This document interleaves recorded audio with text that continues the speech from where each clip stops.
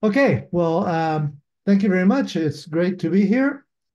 So we'll start this third talk on the discus throw. Okay, at the end of part number 2 of the series of talks on the discus throw, a question came up, and this is a classical question for the discus throw.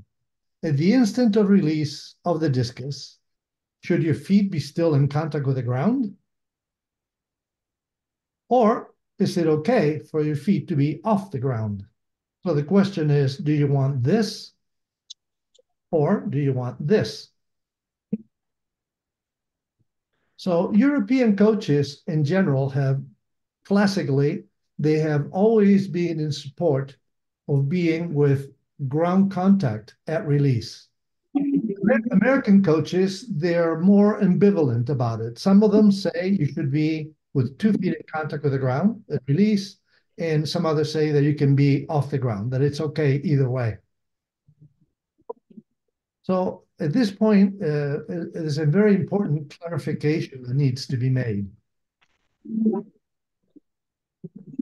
As I said in the previous 2 talks, the period of time between when the left foot touches the ground and the release of the discus, that is called the delivery phase.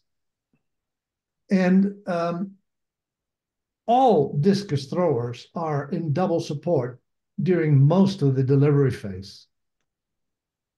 It's only in the very, very final part of the delivery phase that there are differences. So in that part, some throwers continue with both feet in contact with the ground all the way until release, while others lose contact with the ground and then they release. But what I want to emphasize here is that for most of the delivery phase, everybody is the same. For most of the delivery phase, everybody has 2 feet in contact with the ground during most of the delivery phase. So we're not looking at the difference between being in ground contact during the entire delivery phase versus being off the ground during the entire delivery phase. Nobody is off the ground during the entire delivery phase.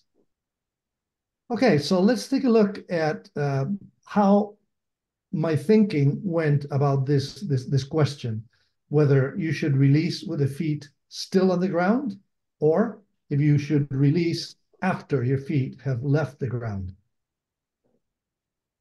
So in the 1970s and 1980s, I thought that the best way to throw the discus was to be in contact all the way to the end, contact with the ground with the feet, all the way until release.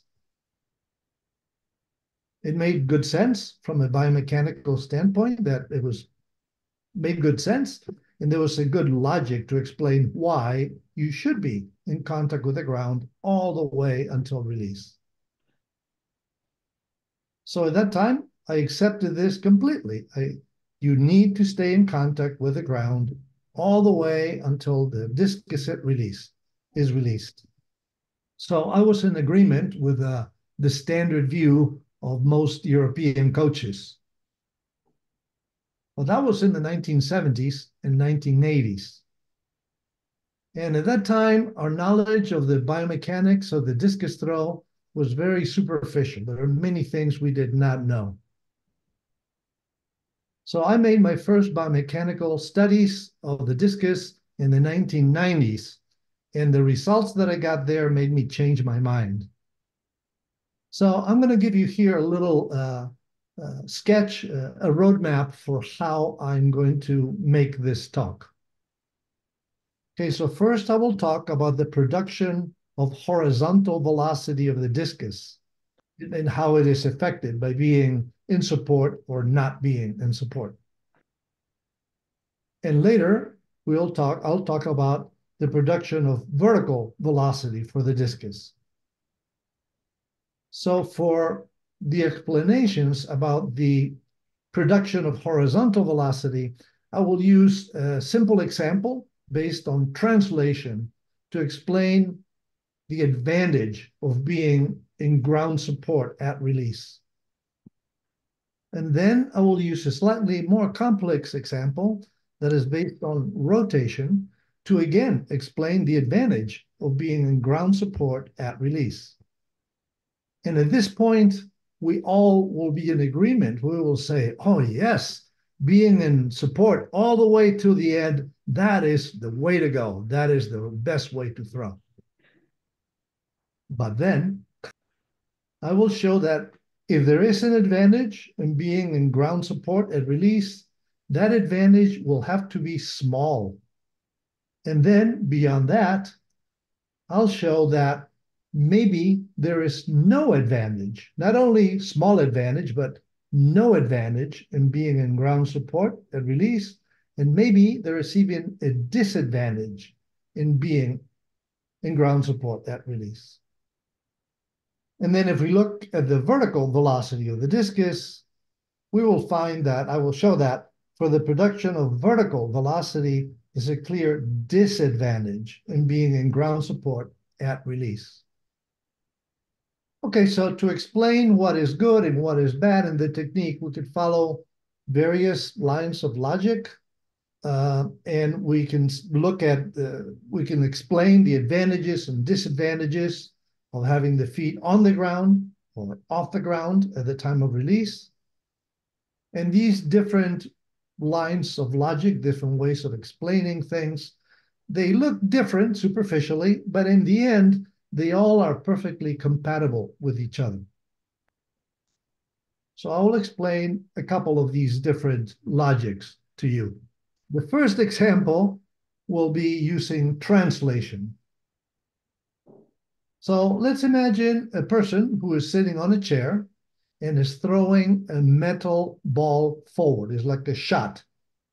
And it's going to be a very simple horizontal push. And at a certain point in this throw, here we have the person like halfway through this throw. And at this point, let's say that the shot has a velocity of 10 meters per second forward. And how did we get to this point? Well, the thrower in the period before this must have made a force forward on the shot. And that produces this horizontal velocity of 10 meters per second. But by reaction, the ball pushes backward on the hand. And that force backward tries to make the person plus the chair translate backward. But the legs of the chair are in contact with the ground. So as the legs try to move backward, they scratch backward against the ground. And by reaction, the chair is making a backward force on the ground, and the ground will make a forward force on the chair. So what we have is that the thrower has received a backward force from the shot, but a forward force from the ground. And these two forces will be equal in size and opposite in direction. So when you add them together, those two forces add up to 0. So therefore, the person plus the chair will not move in any direction. So the speed, the velocity of the person, at the time when the shot has reached the 10 meters per second, the person velocity is 0 meters per second. So we have that the velocity, oh, you can't see that number there. Ha. No. So the velocity of the shot relative to the ground is 10 meters per second. And the speed of the shot relative to the person, relative to the shoulder, will also be 10 meters per second. Okay, all right. So let's see now a different example. Okay, so in this case now, it's going to be the same kind of throw, horizontal forward throw, but your chair is going to have wheels. So the shot will have received 10 meters per second of forward velocity. And that will have been produced by a forward force made by the hand on the ball. And by reaction, the ball on the hand will have made a backward force. So this is all up to here is the same as in the previous situation. However, now, so this backward force pushes the person plus the chair backward. But because the chair is on wheels, there will not be a forward force to stop the backward movement. So the person plus the chair will actually move backward. So the person in the chair will be moving backwards. How fast will they be moving backward? Well, it depends on what is the mass of the shot, and it depends on what is the mass of the person plus the chair. So for example, let's say that the mass of the shot is 7 kilos, and the mass of the person plus the chair is 70 kilos. In this case, the backward speed of the person plus the chair will be 1 meter per second backward. So what does this do? Well, in this situation, the velocity of the shot relative to the ground is still the same, 10 meters per second. However, the velocity of the shot relative to the shoulder will be 11 meters per second. And this is a problem because the faster the shot moves relative to the shoulder, the faster the concentric conditions of the muscles. So the concentric conditions of the muscles, in this case, it will be the triceps primarily, the concentric conditions in the first case, they would be relatively fast. In the top case, they'll be faster. So what we have is this. The shot in both cases is moving at the same speed relative to the ground, 10 meters per second.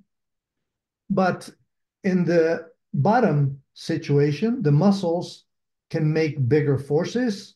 And in the top situation, the muscles can make smaller forces.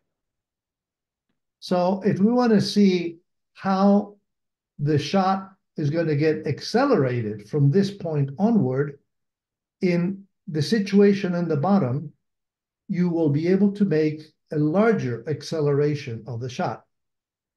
So from here onward, at this point, both have 10 meters per second. But after this, the situation on the bottom, the speed of the shot will increase more quickly than in the situation on the top.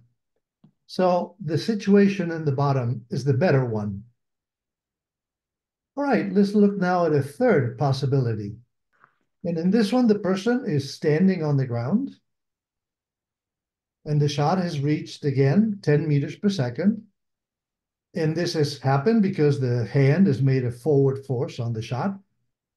And by reaction, the shot has made a backward force on the hand. Now, in this case, the legs are in contact with the ground. So the athlete, the person, the thrower, can choose to make a very big backward force on the ground if he wants to. So that'll be a bigger force. See that purple force is bigger than the one in the intermediate picture. And the reaction, therefore, will also be bigger. So this reaction force here can be bigger than this backward force here.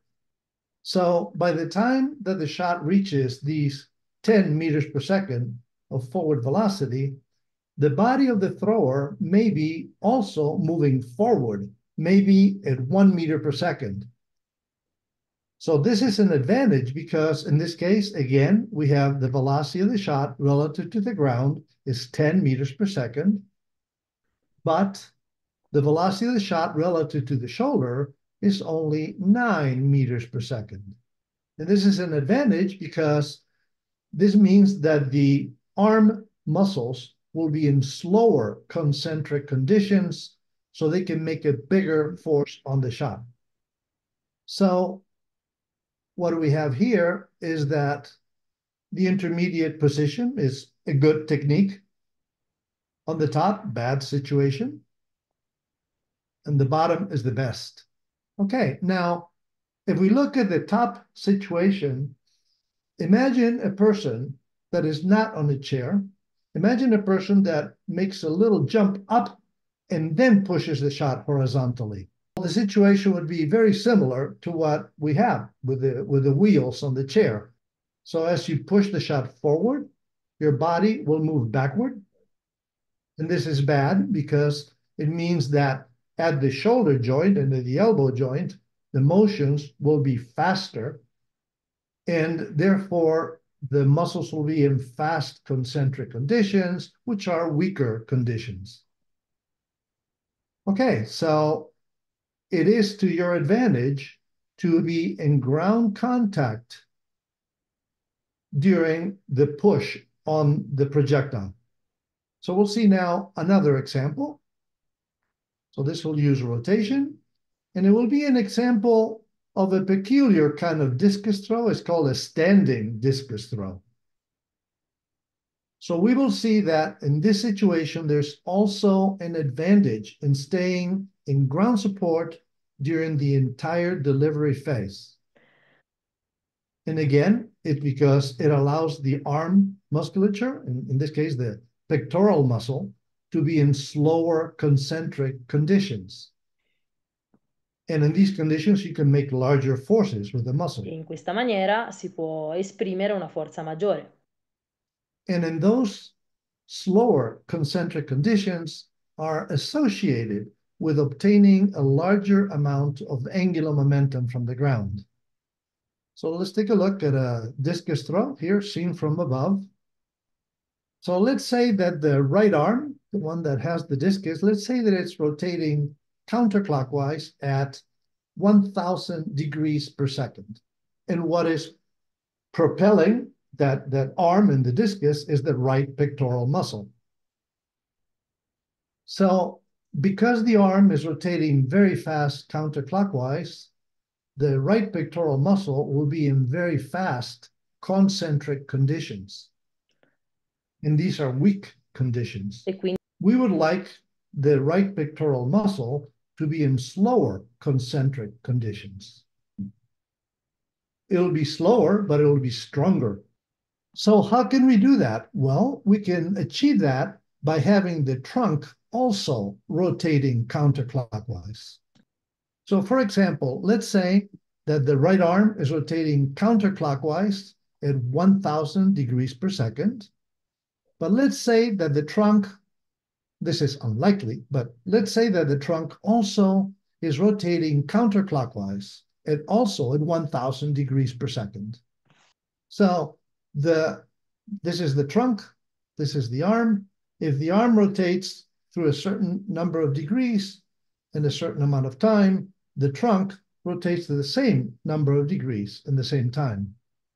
So in this case, the movement of the shoulder will be like this. There will be no movement in the shoulder itself. So you have that. So in this case, the muscle, the right pectoral muscle, would be in isometric conditions, which are very strong conditions. But that is unrealistic. The trunk, the arm can be rotating at 1,000 degrees per second. That is realistic. But the trunk will not be rotating at 1,000. Maybe it'll be rotating at 200 degrees per second, counterclockwise. But that is still a good thing because it means that relative to the trunk, the arm is rotating not at 1,000 degrees per second, but at 800 degrees per second. So how do you achieve this? How can you get the trunk to rotate counterclockwise at the same time as the arm and the discus are also rotating counterclockwise? You do it by pushing with your feet on the ground with these blue forces. So the left leg will push to the right, and the right leg will push to the left. And by reaction, the ground makes equal and opposite forces on the feet.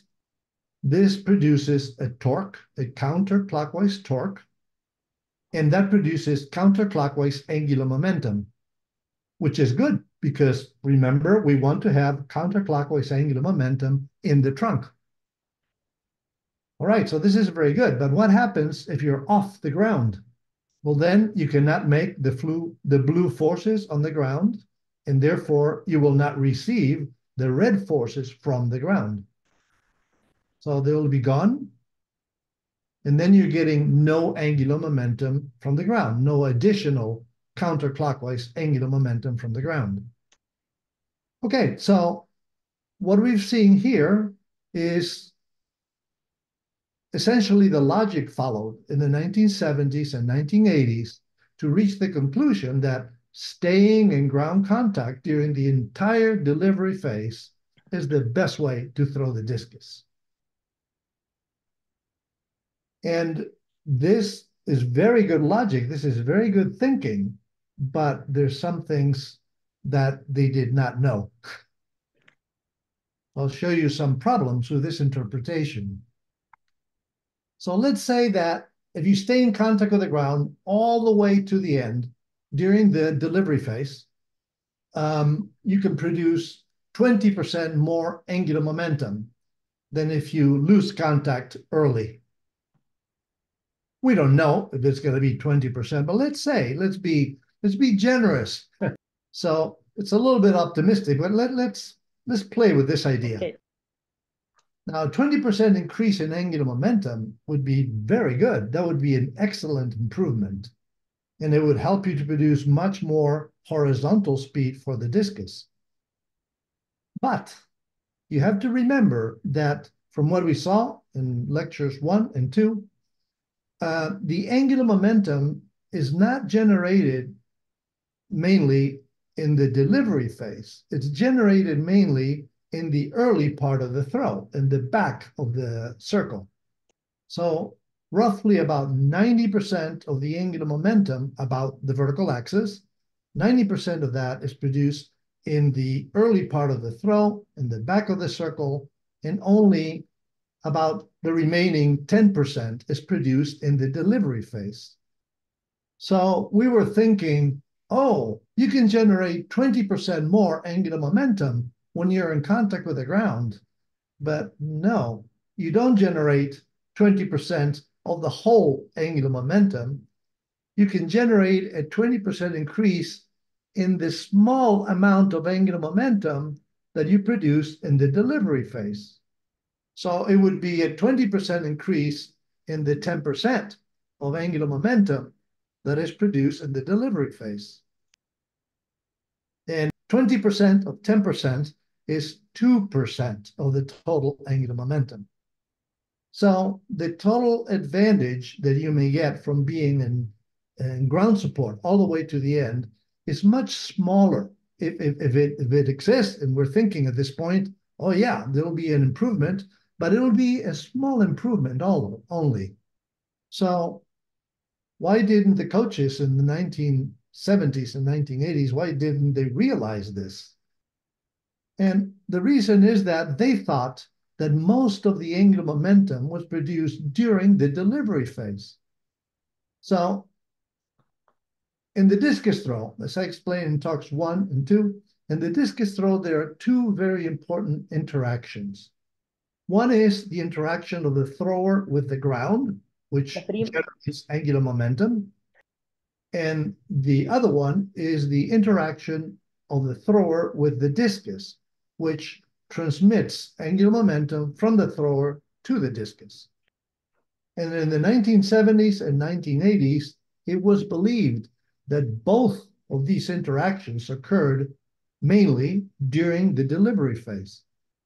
So the idea was that you started the throw from the back part of the circle, and you went very quietly, very easy, don't make much of an effort, just rotate counterclockwise, go across the circle, and land in the front of the circle. And then the important goal was to have, yes, a little bit of angular momentum, probably not much, and then be sure to reach a good position when you land in the front of the circle. And then you explode during the delivery phase. So you would get angular momentum from the ground, and then you would pass that angular momentum to the discus. So interaction with the ground, interaction with the discus, both were happening in the delivery phase. That's what they thought. So they thought that almost everything happened in the delivery phase. And in the 1970s and 80s, I also thought the same way. It was only later, after research was done, that we know that the interaction of the thrower and the discus, yes, that happens in the delivery phase. But the interaction between the thrower and the ground, the generation of angular momentum, that one does not occur mainly in the delivery phase. It happens early in the throw, in the back part of the circle. So these coaches were trying to produce a good percent improvement in a very tiny part of the throw. Okay, so the improvement in the angular momentum is definitely not anything like 20%. It's more like maybe 2%. But 2% improvement is better than 0% improvement. So at this point in our discussion, we have found that staying in ground support until after you release the discus will not produce a huge improvement, but it will produce some improvement. Well, I'll take some improvement over 0 improvement.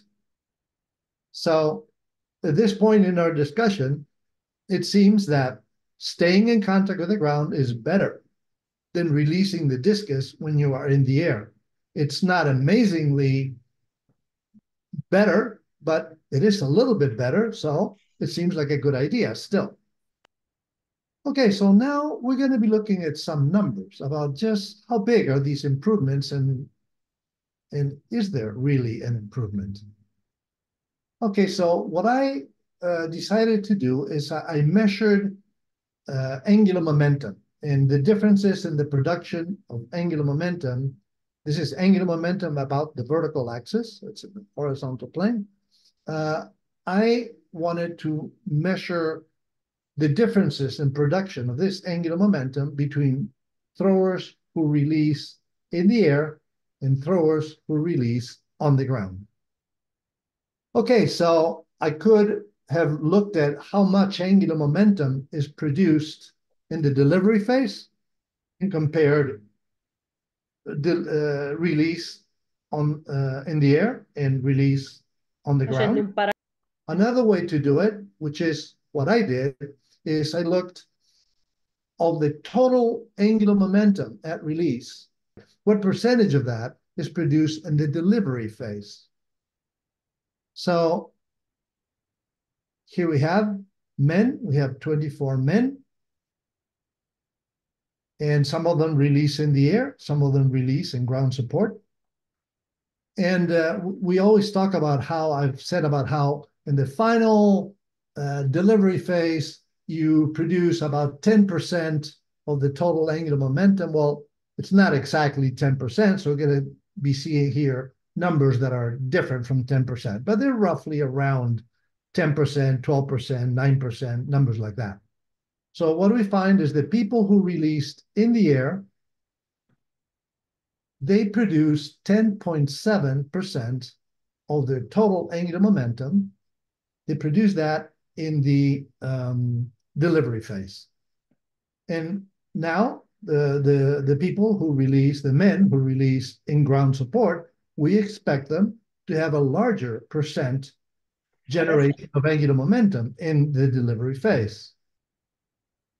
But this is what we got. They produce less percentage. Surprisingly, they produce less percentage of the total angular momentum in the delivery phase.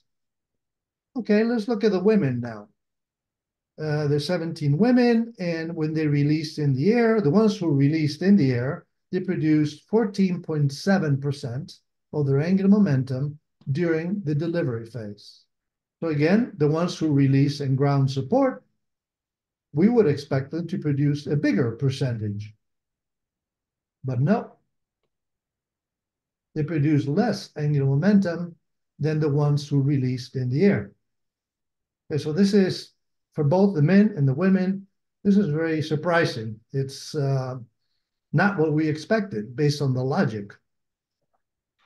At this point, we're going to have to look a little bit at statistics.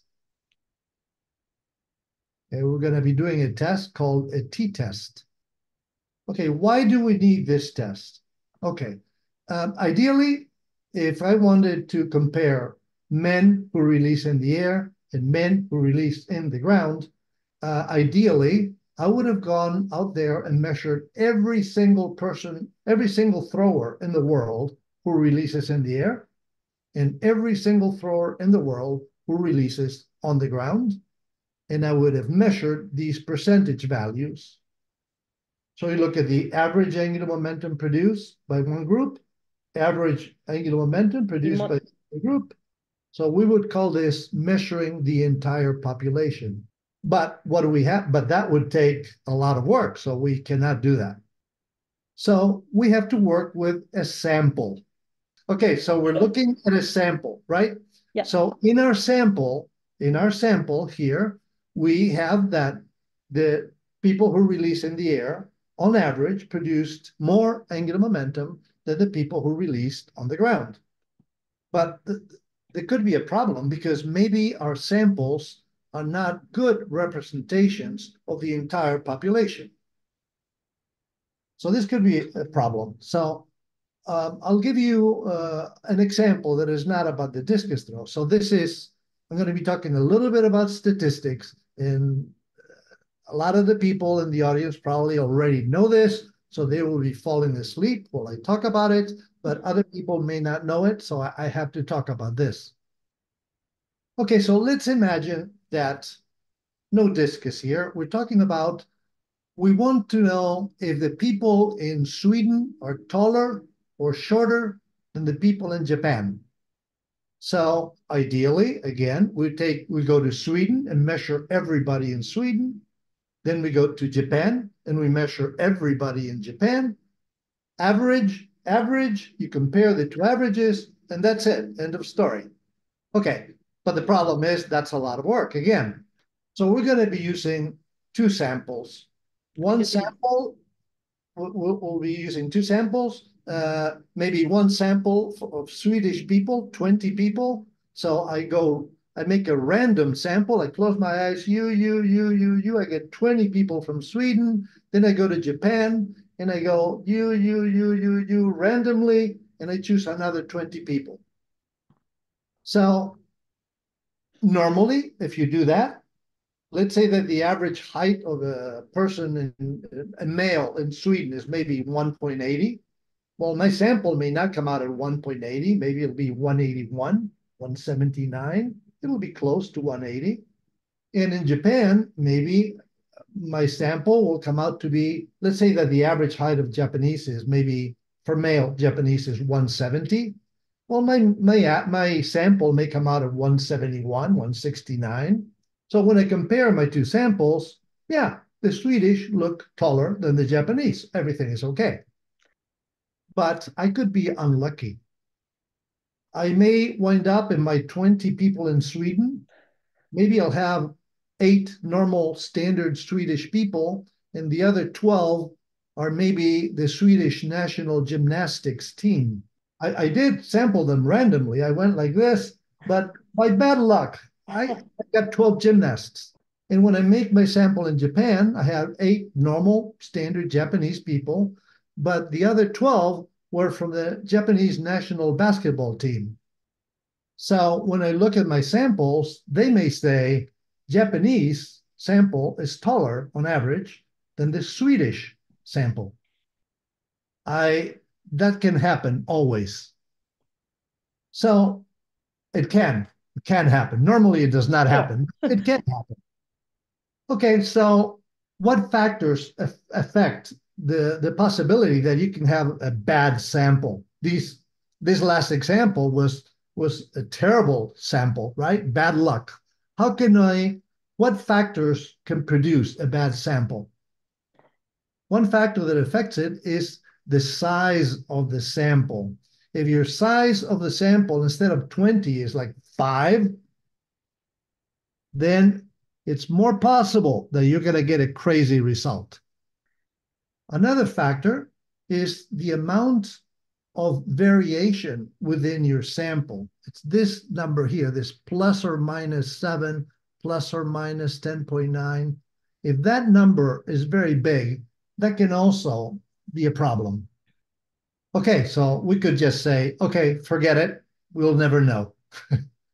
But no, because there are special calculations that can be made, which are called statistical tests. So in this test called the t-test, I'm going to compare my two samples and do some mathematical calculations. And the t-test, which is one of many possible statistical tests, is going to give us a value called the p-value. In this case, the p-values are 0.11 for the men and 0.09 for the women. To keep it simple, just think of them as being 0.10 for both. And I will explain what is the meaning of these p-values, what they tell us. So we're comparing two different groups of people, right? We're comparing the people who release in the air with the people who release on the ground. So it's group A and group B. Well, at the end of this little project that we have here, we will be having a conclusion at the end of this. And there's three possible conclusions we can produce. One of them is group A has bigger values. The other one is that group B has bigger values. And the third one is we don't know. We cannot really trust our data. Okay, of these three possibilities, the possibility that release in ground support produces more angular momentum, that is, we'll never get that result from this sample. Maybe it produces more, but we cannot prove it. Now, so this leaves us with two other possibilities. Maybe the release in the air produces more angular momentum, or we don't know. Okay, so what I'm going to do here is I'm going to say release in the air produces more angular momentum. I could be correct or I could be mistaken. The p-value tells you what is the likelihood that that conclusion is wrong. So a possibility of p of 0.1 is 10%. So when I say release in the air produces more angular momentum, there are 90% probability that I am correct in saying that, and 10% probability that no, releasing ground support actually is the one that produces more angular momentum. So normally if I were going to write this up in a scientific publication, they would want to have even a more extreme probability. They would say, no, you need to have p be equal to 0.05. So that would mean that when I say, if this were 0.05, that would mean that when I say release in the air produces more angular momentum, the likelihood that I am wrong is 5%, and the likelihood that I am right is 95%. So they're more strict. So here, we're not going to publish this in a scientific publication. So we have that with a p equals 0.10, 0.11, 0.09, basically 0.10.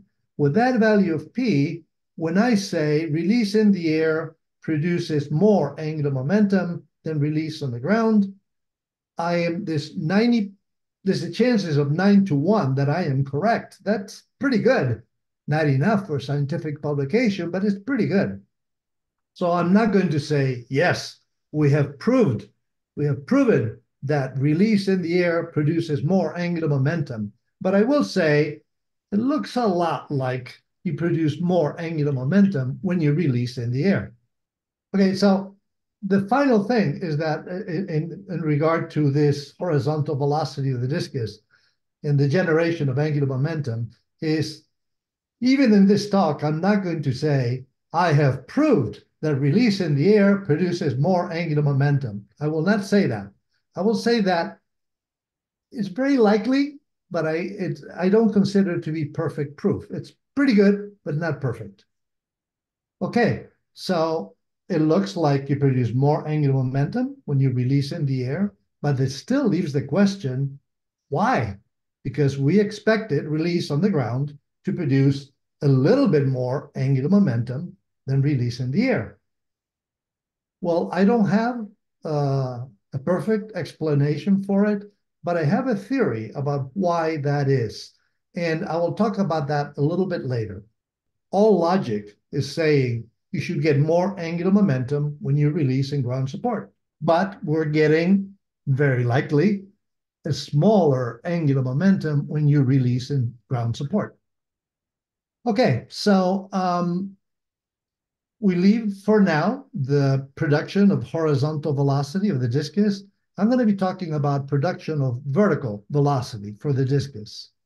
And with this, there's several different ways you can look at this, but the one I'm going to be looking at is I'm going to be looking at the upward vertical velocity of the thrower at release. If you remember, when we talked about the battleship shooting a cannon, if the ship is traveling forward in the same direction as the cannon shoots, the cannon will produce a larger velocity for the projectile. In the same way, and now we're talking about the vertical direction, if the battleship, if the throwing platform, which is really the thrower, if the thrower is traveling up, when the thrower generates upward vertical velocity for the discus, the thrower will be able to produce more vertical velocity for the discus. So the question is, I want to get the vertical velocity of the thrower, but at what time? I could look at the vertical velocity at release, and really the acceleration, the propulsion of the discus, though, happens over a certain amount of time. It's not just instantaneously at release.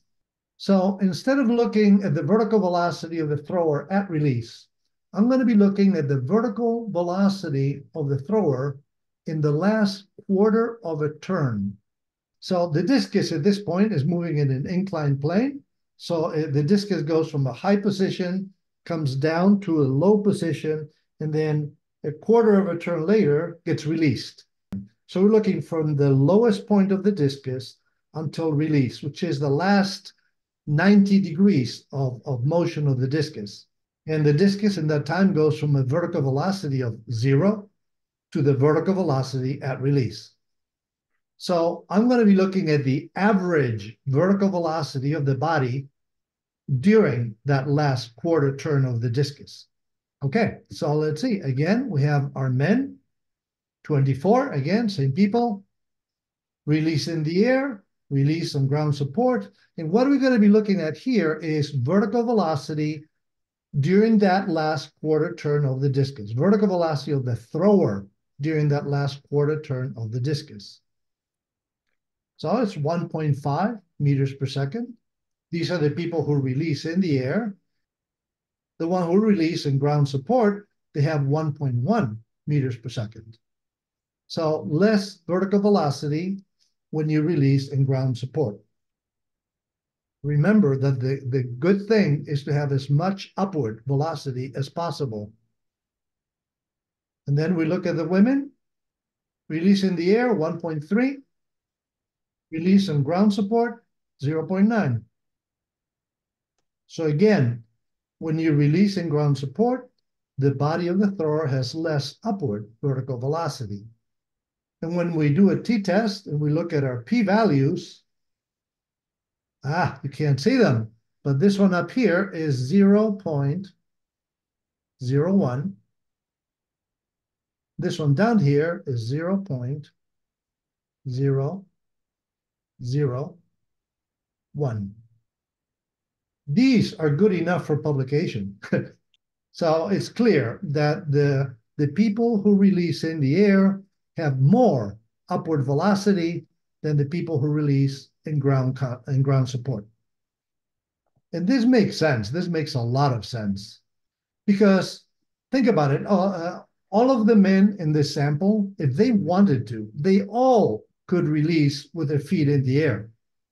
And the same way, in the women, most of them, and probably all of them also, could also, if they wanted to, they could push on the ground hard enough to be off the ground at the time of release.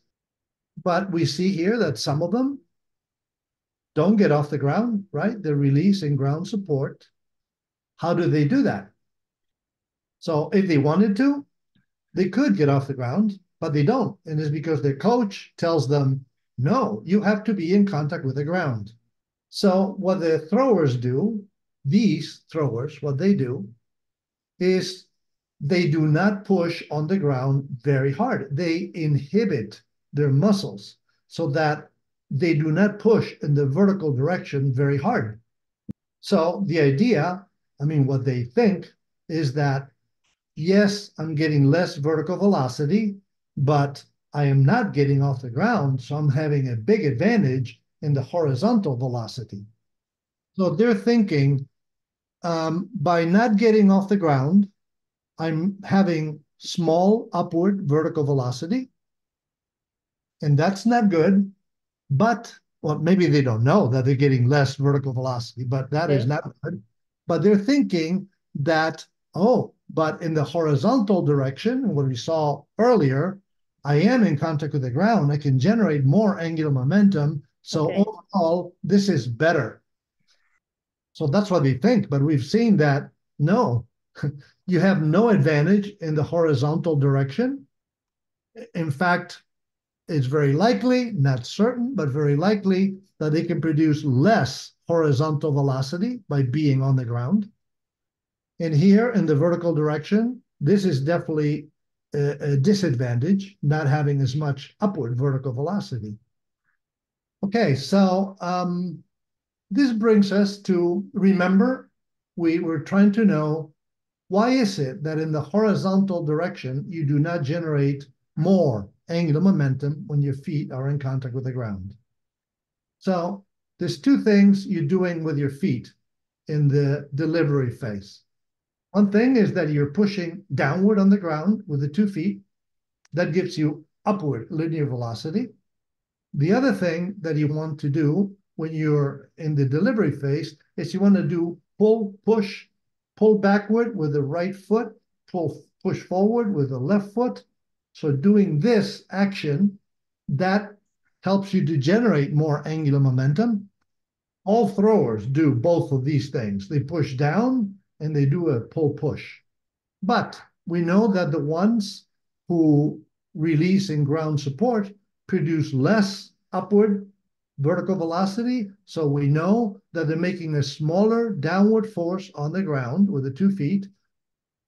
So they are inhibiting. There are certain muscles that you use to push downward with the feet, and different muscles that you use to do a pull push with the feet. So the ones that stay in contact with the ground are inhibiting the muscles that make the feet push downward. And what I think may be happening is that accidentally, they're also inhibiting the leg muscles that make you do a pull push. This is just a speculation. I don't know if this is what's happening, but it's my best guess as to what is happening. So here's a summary. So releasing the discus while still in contact with the ground versus releasing the discus with the feet in the air probably has only a small effect on the result of the throw. Small effect. So you should not lose too much sleep over it. So in the vertical velocity, releasing the discus in the air produces more vertical velocity for the thrower. And this should be helpful for the production of more vertical velocity for the discus. So for producing vertical velocity, being on the ground is bad. In the vertical direction, in the horizontal direction, theoretically, being with 2 feet on the ground should allow you to produce more angular momentum about the vertical axis, and this should be a good thing. But in practice, it produces less angular momentum. So releasing with the feet on the ground, if anything, is a little bit worse than releasing with the feet in the air. Okay, and that's the end of the talk. Thank you.